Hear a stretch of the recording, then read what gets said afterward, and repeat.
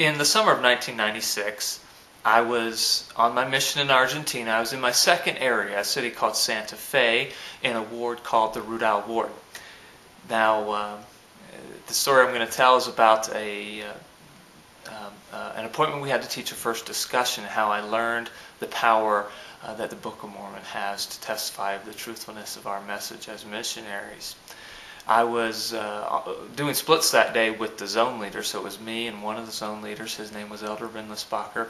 We went to the family's home to teach them the first discussion. To our surprise, they had invited a friend to attend the discussion as well.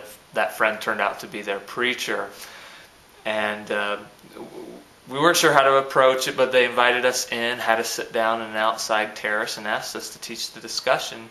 So we did so. We taught about Jesus Christ and God the Father. We taught about prophets and so forth. And about halfway through the discussion, the preacher began asking very contentious questions, began Bible bashing with us, and we didn't Bible bash back.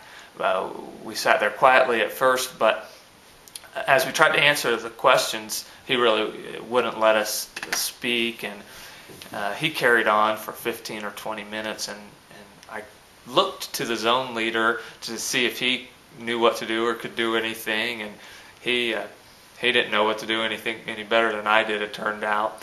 And so I decided to pull out the Book of Mormon, which was the next step in our discussion anyway. So I reached in my bag and I pulled out the Book of Mormon, and a funny thing happened. The preacher became quiet all of a sudden, and I found myself with a very attentive audience. So I opened the Book of Mormon, I read a scripture, I don't recall what I read, but I testified of the truthfulness of the Book of Mormon and of the prophet Joseph Smith, and the truthfulness of our message as missionaries of the Church of Jesus Christ of Latter-day Saints.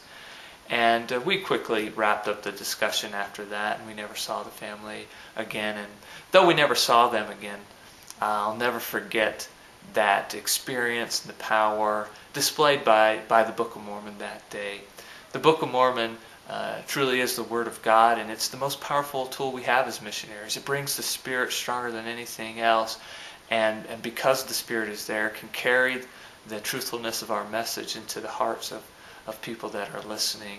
And I'm glad I had that experience, because it reinforced that principle of using the Book of Mormon as missionaries.